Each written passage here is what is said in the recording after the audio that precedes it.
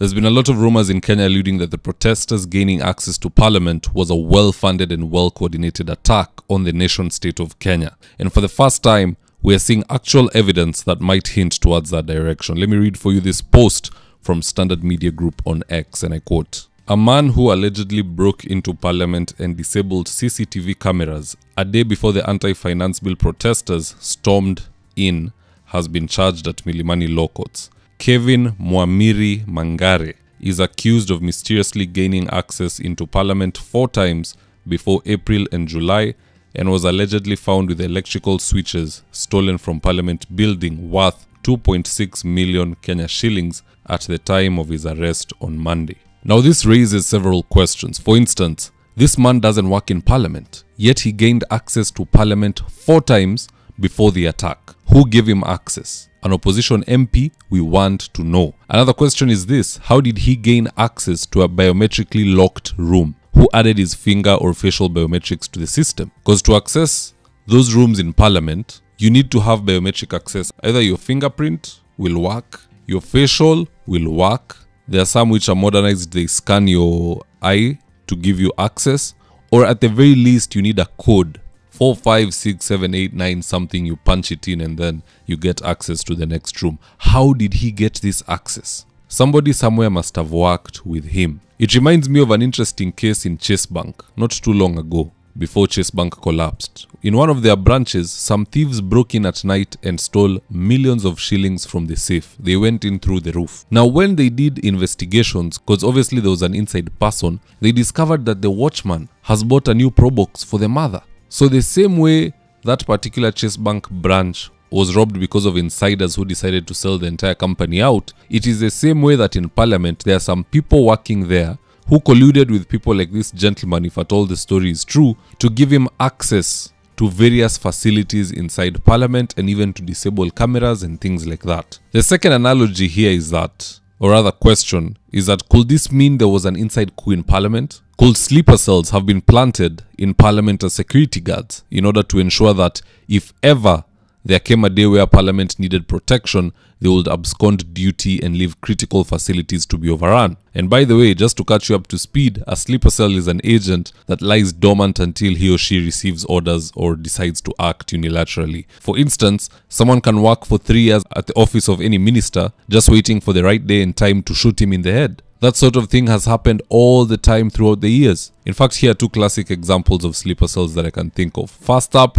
the Turkish party leader Ahmed Dogan was giving a speech and one of his guards got on stage, drew his pistol to kill him, but the pistol, fortunately for him, failed to go off. Here's the interesting bit. This man had worked for him as a security guard for 3 full years. Who would have ever known that his plan was to wait for the opportune moment to kill him? Number 2, we had Jack Barsky. Jack Barsky was planted as a sleeper agent in the United States by the Soviet KGB. He was an active sleeper agent between 1978 and 1988. And guess what his day-to-day job entailed? His day-to-day job included collecting critical data from the Americans and passing it on to the Soviet Union. Of course, he was later located by the US authorities in around 1994 and he was charged in 1997. But nonetheless, those are some of the things we're seeing in parliament. The same way Jack Barsky was passing information from the Americans to the Soviet Union, or rather the Soviet KGB, it is the same way we are seeing some people in parliament leaking numbers of all members of parliament to the general public.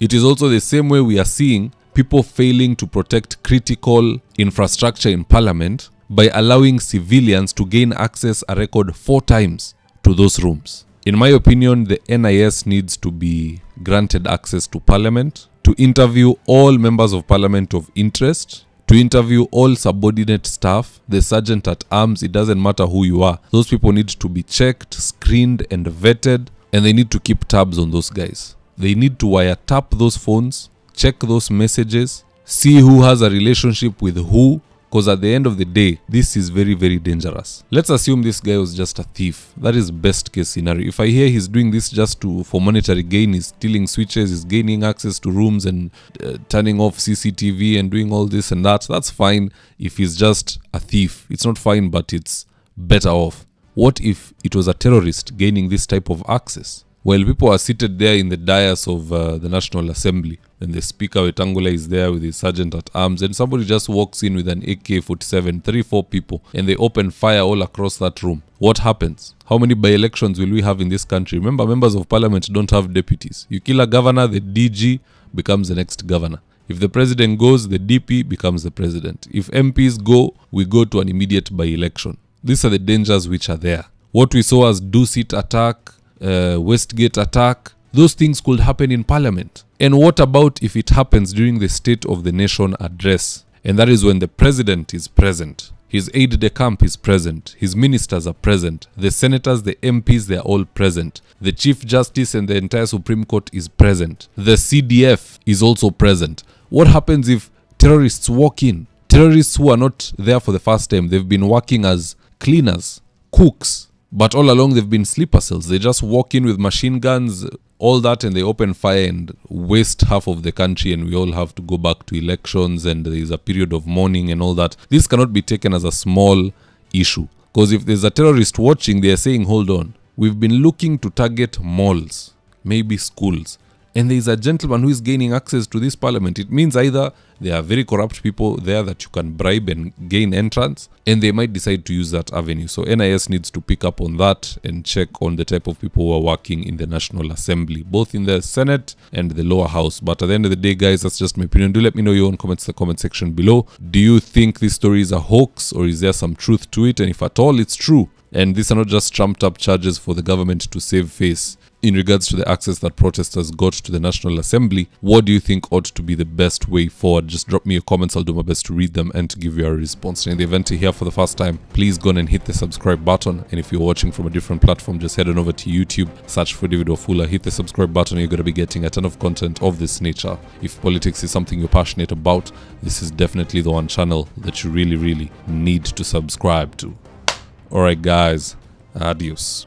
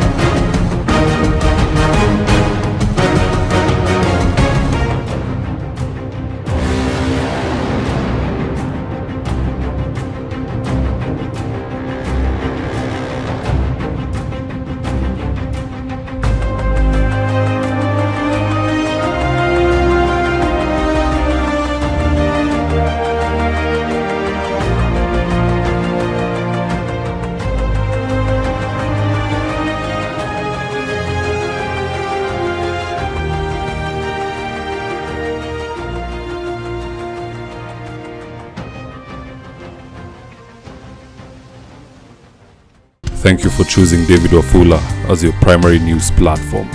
We put countless hours in research, recording, and editing. By showing up each and every day to watch our videos, you encourage us to generate more videos for the viewers.